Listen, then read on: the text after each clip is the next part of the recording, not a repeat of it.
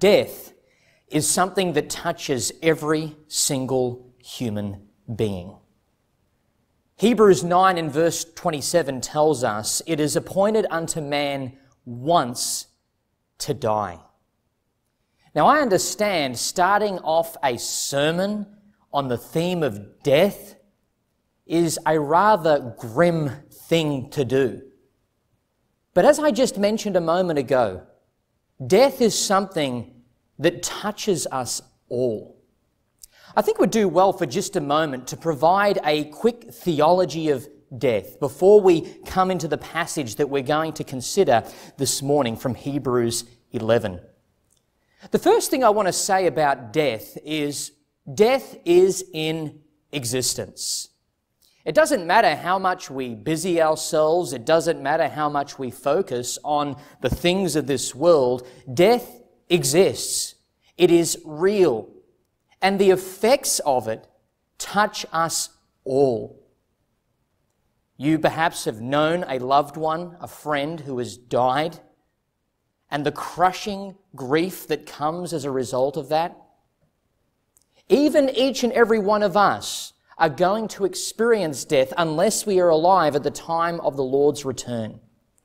The first important essential we need to recognize from Scripture regarding death is that death exists. It is real. But secondly, I want you to note that death, according to the Scripture, is an enemy. Death exists because sin exists.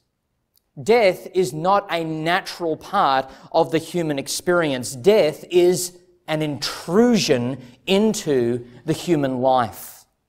Because sin came into the world, a consequence of sin is the reality of death. Death exists. Death is an enemy. But finally, death is an entrance. It is an entrance into the eternal state. And depending on whether you are a believer or an unbeliever, this entrance is radically different. The moment we die, there is a separation of the soul and body. And we as human beings do not cease to exist in that moment of death, but we enter into eternity. And as we enter into eternity, if you are a believer in the Lord Jesus Christ, you enter into the bliss of the glory of heaven, where one day you await a glorified body, where you will forever be with the Lord Jesus Christ. You will reign with Him. You will be with the host of saints, and you will enjoy the blessing of the new heaven and new earth. But for those who are unbelieving, they will enter into an eternity of suffering. Eternity in the lake of fire, where God will issue His furious wrath for all eternity as a result of their rebellion against Him. This is a very brief survey and summary of what Scripture teaches with regards to death. Death exists. Death is an enemy, and death is an entrance into eternity. How then should we face death as the people of God? Well, the answer is that we ought to face death with a commitment built on the foundation of faith. And that is what brings me to the passage that we're going to consider this morning. Please turn with me in your Bibles to the book of Hebrews, Hebrews chapter 11, and we're going to be looking at verses 20 through to 22. I would like to read these verses for you. By faith, Isaac invoked future blessings on Jacob and Esau. By faith, Jacob, when dying, blessed each of the sons of Joseph, bowing in worship over the head of his staff. By faith, Joseph, at the end of his life, made mention of the exodus of the Israelites and gave directions concerning his bones. What I want you to note about those three individuals who were mentioned, Isaac, Jacob, and Joseph. each of these are mentioned in the context of death. What we have recorded in these few verses are events that took place right at the end of their lives. And as these individuals come to those last moments of their life here on earth, we see that they had their life built on the firm foundation of faith. As they faced the reality of death, they were standing on the unshakable, immovable promises of God. And what I want us to be encouraged by from this message is, even though we are living in a world that is passing, and we will one day experience the reality of death, we can face death in a way in which we are building our lives on the foundation of faith. We don't have to bring a worldly way of thinking into our minds, and that is to suppress the reality of death, ignore the reality of death, and hold on as tightly as we can to the passing pleasures of this world.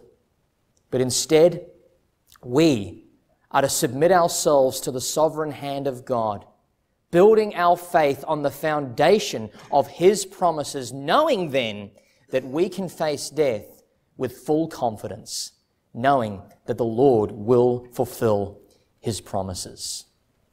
Now, what's going to be very interesting about this particular message is the characters that we're going to consider.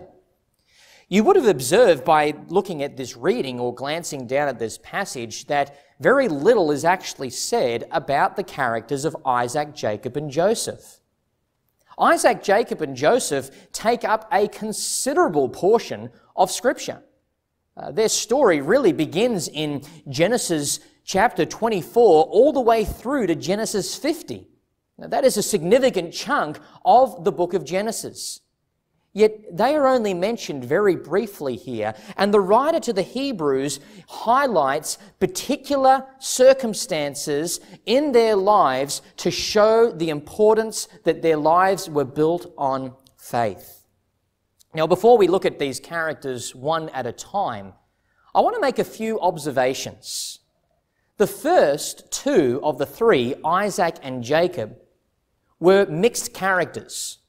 What I mean by that is, when you study closely the life of Isaac and of Jacob, sure, you see moments of faith, which we will talk about in just a moment, but you see a lot of failure. These probably aren't the individuals that you would automatically run to when it comes to being exemplars of faith.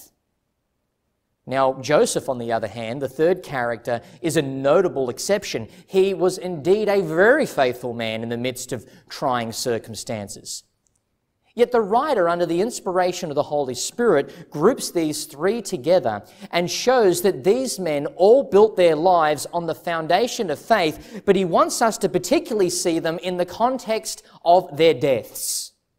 As they were nearing the end of their lives, as they had grown old and they were about to leave this world, as they were about to enter into eternity, these three men showed and displayed that their life was built on the foundation of faith.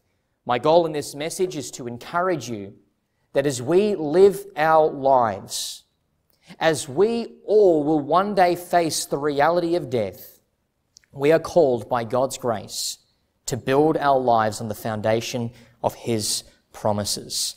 So let's begin with a reminder that these individuals were descendants of Abraham. You remember Abraham, we talked about him last time. His story begins in Genesis 12, verses 1 to 3, where God had appeared to Abraham and told him to leave his land, leave his family and friends, and go to a land of God's choosing.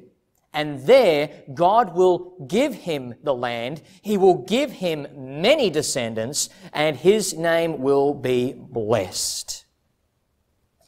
Well, we know that Abraham went on that journey, and as he embarked on that journey, the Lord had reiterated to Abraham on multiple occasions that he would fulfill these promises.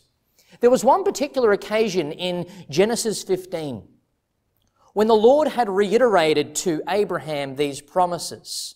He said something that was very striking. He said to him that your descendants in the future will be wanderers in a land that is not their own. And for 400 years, they will suffer affliction. Of course, this was fulfilled later on after Joseph is in Egypt and the family of Jacob are in the land of Egypt and become slaves in Egypt. The Lord told Abraham, this is going to happen in the future. Yet despite that trial, despite that difficulty, which would last for 400 years, God is still going to be true to his promise. This is what brings us to the first character that we're going to consider in this message, and that is Isaac. Have a look again at what we see in our text beginning in verse 20. By faith, Isaac. Now, Isaac was the son of promise for Abraham. Abraham, of course, had another child through his handmaid Hagar, Ishmael, but Ishmael was not the son of covenant promise. Isaac was. A little bit of a background concerning Isaac. I mentioned before both Isaac and Jacob could be classed as characters who are mixed individuals. There is a clear sense of faithfulness in their lives, but there is a lot of failure. When it comes to Isaac, he was indeed a man of faithfulness. The faithfulness of Isaac is seen when he was a young boy. You remember in Genesis chapter 22 when God had tested Abraham and told him to take your son, your only son, and sacrifice him there on the mountain. We learn by the reading of that text that Isaac, though he was a boy, was not a little infant. He submitted himself to his father. He willingly laid himself down ready to be sacrificed. This reveals great submission and faithfulness in the life of this young man. This faithfulness was also seen later on when God had appeared to Isaac and God had spoken to him, reiterating the promise that was made to Abraham, that your name will be great, I will fulfill that promise, you will be given land, and there will be many descendants. We are told specifically in the text of Scripture that Isaac trusted the Lord in this. He believed that he would have descendants. Later on, when he gets married, he marries a lady by the name of Rebekah, and as these two come together in marriage, for 20 years, they were unable to have children. Yet we learn in Genesis 26:25 that Isaac earnestly prayed for Rebekah. So just in those 3 episodes in his life, Isaac is seen as a faithful man, a man who submitted himself to his father, a man who trusted God that he would have descendants, and a man who earnestly prayed for his wife. So let's quickly summarize his life for just a moment before we look at what the writer to Hebrews emphasizes in his life. Isaac didn't get married until he was 40 years old. Now that is actually quite unusual in that culture at that time. But this was in accordance to God's sovereign timing and God's plan. At the age of 40, he married a wonderful woman by the name of Rebekah. You can go back to Genesis chapter 24 and learn how she was the one selected to be the bride for Isaac. And there in Genesis 24, she proves herself to be a godly, faithful woman. Well, these two come together in marital union. At the age of 40, Isaac is married. But as I said before, for 20 years after their marriage, Isaac and Rebekah were unable to have children. And during this time, Isaac displayed his great trust in the Lord and his love for his wife, and he prayed for her that she would conceive. And the Lord had fulfilled his promise to Abraham and also to Isaac. The Lord allowed Rebekah to conceive. Of course, she does conceive, and something incredible happens. She is with child, but she discovers that she has twins. And the Lord communicates to Rebekah that these children are going to be two nations. The older will serve the younger. The Lord God had made it very clear that He is going to bypass the norms. Not everything is going to be given to the firstborn. The child of promise will actually be the younger. Well, the time came for these children to be born, and we know their names as Esau and Jacob. These children were born, and they were very different temperaments. We are actually told in the text that Esau was a hairy child. Jacob was a smooth man. As they grow up, these temperaments are displayed in their activities. Esau was an outdoorsman. He went out hunting and he enjoyed the life out in the open, whereas Jacob was a man who would abide in the house. He was a homebody, a very different individual. Even though we see the faithfulness of Isaac in these events, we also see his failure. The Lord God had made it very clear to his wife Rebekah that you are going to have these children, but the older will serve the younger. The Lord made it clear that covenant promises made to Abraham, extended to Isaac, will be carried through the younger child, and that is Jacob. Yet as these boys grow up, there is some dysfunction and division in this household. Rebekah favors Jacob, but Isaac favors Esau. And the time had come eventually when Isaac would issue the blessing. Isaac issued the blessing to Jacob, who was disguised as Esau, and Isaac did that with the intention of blessing Esau. This is a failure. There is great sinfulness going on around these circumstances.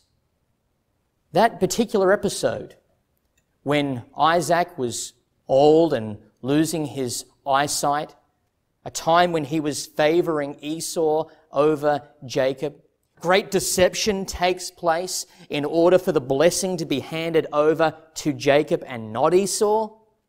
This was a moment of failure. Yet this brings me back to the text of Hebrews 11. Notice what it says. By faith, Isaac invoked future blessings on Jacob and Esau. Now, hold on for just a moment. You'll notice that text here says that Isaac did this by faith, and here he is commended. But if you go back to that episode, you will see that there was great failure in this. Yes, Isaac did issue blessings, but this was all wrong. God had made it very clear that Jacob was the child of promise, and even though he blessed Jacob, it was unintentional. So how is it then that Isaac is commended as being a man of faith? As he is in his latter years, how is he commended as a man of faith? Well, I want you to note the emphasis again of verse 20. By faith, Isaac invoked future blessings. Even though Jacob was disguised as Esau, and Isaac issued the blessing of continuation of the covenant made to Abraham and to himself and now to his son. Even though this was compromised, even though this was a failure in the sense that he is not recognizing the importance of the promise being extended to Jacob, I want you to still see that even in that failure, he is still confident enough in the workings of God that God is going to issue future blessing to this family. So even though he is compromising in this act, he is still trusting and believing that God is going to fulfill his promise through descendants. Now, of course, we know how the story unfolds. All of a sudden, Esau comes back home and goes to his father for the blessing, and Isaac says, I thought I already gave it to you, and the unfolding of the drama begins to take place, and he says to his son Esau, I'm sorry, I've already issued the blessing, and he goes, have you got anything more for me? And then a great rage begins to take place in which Esau wants to destroy his brother Jacob. And as Jacob is sent away to marry a woman in a faraway land where his uncle Laban is, it is very interesting that there in Genesis 28, after all of this happened, Isaac did not revoke the blessing that he issued to Jacob. Even when Esau interacted with his father, he didn't revoke it. There was this sense in which he submitted to the intention and will of God. And in Genesis chapter 28, as Jacob is departing to go to a different land to get married, Isaac then speaks to Jacob. And as he speaks to Jacob, he repeats the words that God had given to Abraham and to himself, telling him that in you, the promise of God to Abraham, to Isaac, is going to be fulfilled in you, and you will have many descendants. The point here is this: even though Isaac failed, and failed badly, ultimately, he did submit himself to the will of God. He did believe that God would fulfill his promise. And the notable point being emphasized here is even in a life that fails, when we in the final analysis come to the place and recognize that God's ways are perfect and God's ways are true, and we then submit ourselves to that, we receive the applaud of heaven. That is faith. It was a weak faith. It was a wavering faith. But the chasm between weak faith and no faith is huge. And Isaac displayed faith in a mixed situation, in a compromised situation, that he believed that God would still fulfill his promise. This now brings me to the second character, and that is Jacob. Have a look at what we read in verse 21. By faith, Jacob. Now, a few words about Jacob. We pick up the story where we left off with Isaac. You remember that Jacob is now fleeing the scene. His brother wants to eliminate him. There is rage within this house. But also, he has been instructed to go marry somebody from the family of Laban, his uncle. So Jacob embarks on this journey. And along the way to his uncle Laban's land, he stops and, using a rock for a pillow, sleeps. And in the midst of that particular occasion, his eyes are opened and he sees a ladder that begins on the ground and extends all the way up to heaven. And angels are coming down. Angels are going up. It's a stunning scene. And then suddenly, at the top of the ladder, he sees the Lord God, the God of Abraham, the God of Isaac. And he speaks to Jacob, and he reminds him that the promises that I have made to Abraham and to Isaac, I am making to you. You will be given land. You will be given many descendants, and your name will be blessed. Now remember the significance of this promise, This promise first given to Abraham in Genesis chapter 12 is God's solution to this fallen world. It is a reversal of the curse, and it will ultimately be fulfilled in Jesus Christ. God is being true to His promise. He has reaffirmed to Jacob that I am going to do what I said I would do. Well, with such an exciting event occurring, Jacob continues on in his journey, and he finally arrives to his uncle Laban's land. And as he gets there, he notes that Laban had two daughters, Rachel and Leah. Leah was the older of the two, but the affection of Jacob was directed toward Rachel. He desired to marry her. So he has conversations with Laban regarding this, and the agreement is, if you work with me for 7 years, you can have Rachel, you can marry her. Now, 7 years certainly seems like a very long time to wait before you get to marry. But the most romantic verse in all of Scripture is found in Genesis 29 verse 20 when it says, quote, "It seemed to him a few days." There he was, laboring in Laban's land for 7 years, but all he had to do was glance at Rachel. All he had to do was think upon her, her smile, her eyes, her appearance, her gestures, and this made that time fly. Well, the time finally arrived where the agreement was to be fulfilled.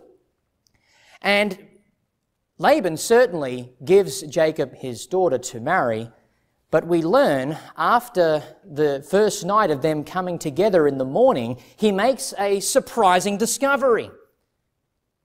He learns that the lady he has married, it's not Rachel, it's Leah. Now, I don't entirely know what was going on there, whether it was a combination of the veils she was wearing, the darkness of the night beforehand. All I know is in the morning he woke up and said, "Well, hello, who are you? This is not the one that I intended to marry." He takes up his argument with his uncle, and Laban says, "Well, you can marry Rachel, but you're going to have to work for me another 7 years. Well, Jacob, of course, agrees to this, and in total, he works for Laban for 14 years, and he is able to marry Rachel as well. Now, this is a pretty bad start to marital life. This is going to bring dysfunction. He has now got two wives, and the one he married in the order of sequence, the second one, is the wife of his great affection. Naturally, Leah is going to feel this, and you could imagine the horrible disharmony and disorder and dysfunction that's going to take place in this family. And of course, that's exactly what happens. Soon after marriage, there comes what I like to call a battle of births. It's very interesting that all of a sudden Leah conceives and she has a child, and this happens where she has 4 children in a row. And during this time, Rachel was unable to conceive. Now, this is certainly a theme that runs through this family. We saw that with Abraham and Sarah. We saw this with Isaac and Rebekah, and now we're seeing this with Jacob and Rachel. Leah has had 4 children. Rachel has been unable to have any. So Rachel then decides to take her handmaid and send her in to Jacob, and Jacob has relations with her, and in the end she conceives 2 children. Leah responds and does the same with her handmaid, and she also has 2 children. And then after this, Leah makes an arrangement where she buys the right to lay with Jacob, and she ends up having another 2 sons and also a daughter. This is a battle of births, and this is great dysfunction. This is not good. But the time finally comes where the Lord opens up the womb of Rachel. She conceives and she gives birth to her first son. And his name was Joseph. Later on, she would have one more son. His name is Benjamin, but she would die while giving birth to him. In total, Jacob now has 12 sons. Jacob, we are told, in Hebrews 11 and verse 21, by faith, Jacob, when dying, blessed each of the sons of Joseph, bowing in worship over the head of his staff. When you look at that life of Jacob, there was a lot of failure. There was a lot of compromise. There were sinful actions going on. There wasn't always this entrusting to the Lord. But the writer to Hebrews fast forwards all the way to the end of his life, a scene which we'll talk a little bit more about in just a moment, where he sees the two sons of Joseph. These sons were born in Egypt. And as he sees these sons, he places his hands on their heads and he issues blessing upon these boys. This blessing is the confidence that God will fulfill his promise through this family. By bypassing Joseph and looking at these boys is a confidence in the distant future that these children will inherit the land through their names and God will fulfill his promises. This shows that as Jacob was nearing the end of his life, there he is leaning on his staff, worshipping God, after living a life of much wavering and much failure, has confidence that God will fulfill his promise. And over in Genesis 49, he issues blessings upon all of his sons. The confidence that God will fulfill his promises, that these sons will become the tribes of the nation of Israel, and God will do his work. He had faith in the promises of God. He believed that God would fulfill what he said he would do even after Jacob is gone. This now brings me to the last individual in this text, and that is Joseph. By faith, Joseph, at the end of his life, made mention of the exodus of the Israelites and gave directions concerning his bones. I want to very briefly summarize the life of Joseph before we highlight the emphasis of Hebrews 11 and verse 22. Joseph was the firstborn of Rachel, one of the sons of Jacob. And because Rachel was Jacob's favorite wife, quite naturally, Joseph, the firstborn, received great affection from Jacob. He was treated very differently to his other brothers.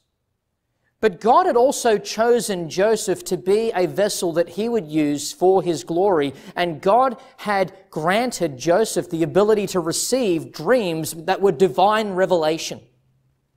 And in these dreams, it was displayed that a time would come in the future in which his brothers would bow down before him. Well, I don't have time to go into the full story, but we know from the Genesis narrative that his brothers did not get along with him very well at all. At the age of 17, they staged a scenario in which they made it look like that he was brutally killed and devoured by a beast. They had sold him as a slave, and he was then taken away to the land of Egypt. Jacob was informed by his sons that Joseph is dead. An animal had overcome him.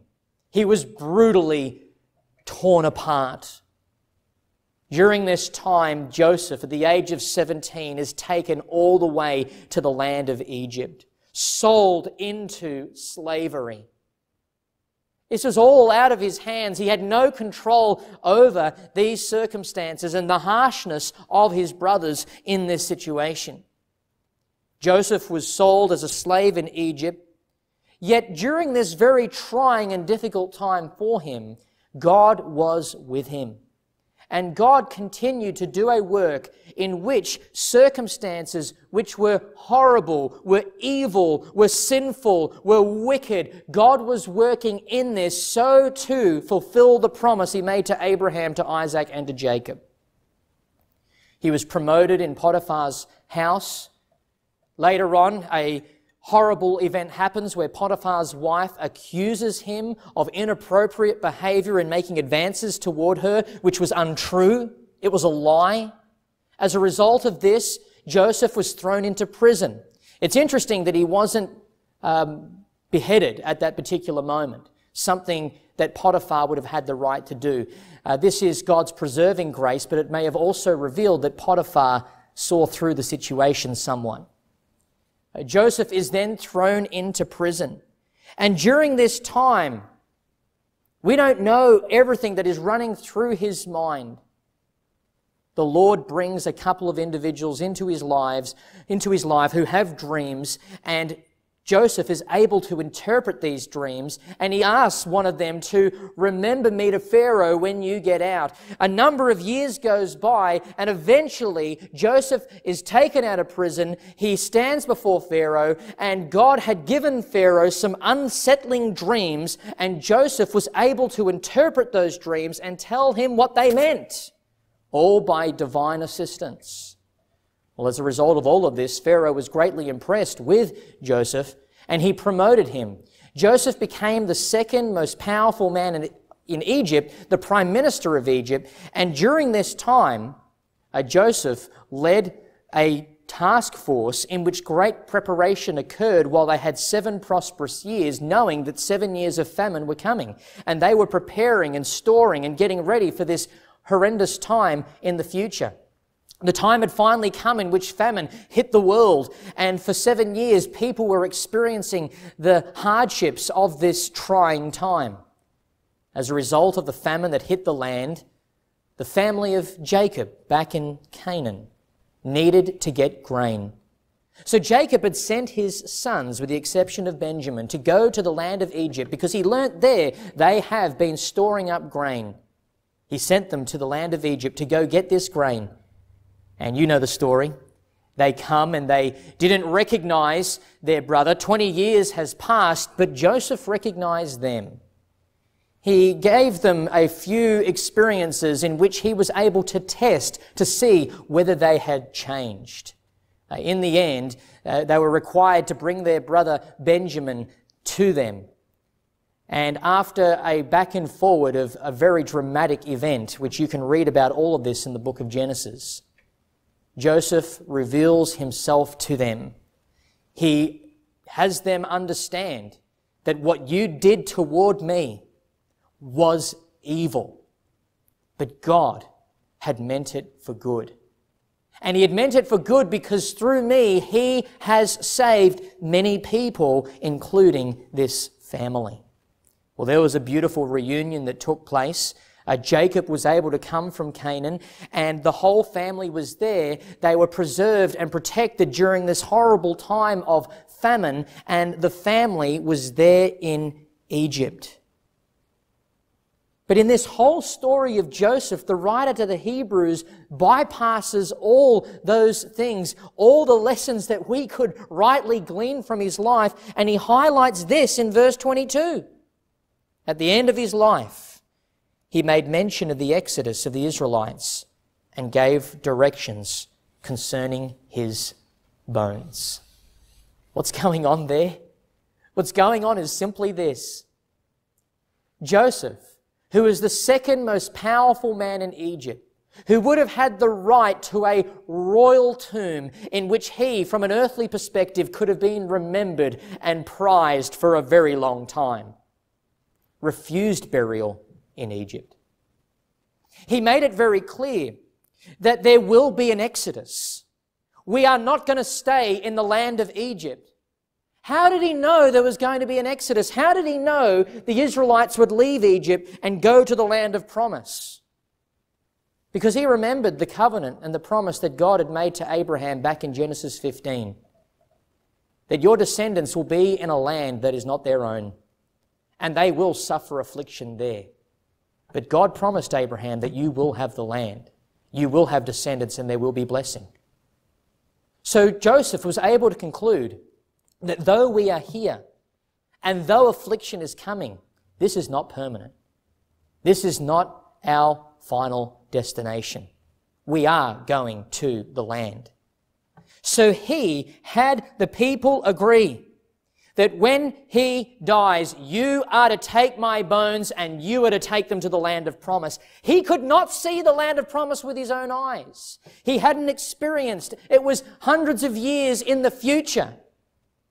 But he had such confidence in the promises of God that as he faced death, he built his life on the foundation of God's promises. As I bring this to a wrap this morning, I want to emphasize for you that the life of faith views this passing life differently to the way a worldly mind thinks. A worldly mind holds on tightly to this life and to the things of this world. But the life of faith recognizes that this life is passing. And we are to face the future building our lives on the foundation of God's promises. The life of faith views death differently.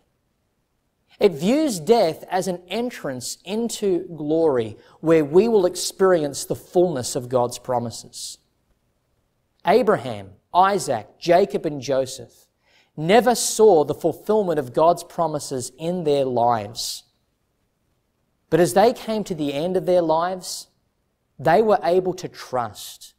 They were able to stand on the promises where they would not fail and fall because they knew that God's word is true. The question and challenge for all of us is this: are you prepared to face death while standing on the promises of God? The encouragement is, though you fall and fail, God is faithful and His promises are unchanging. Stand on the promises of God. You cannot fail.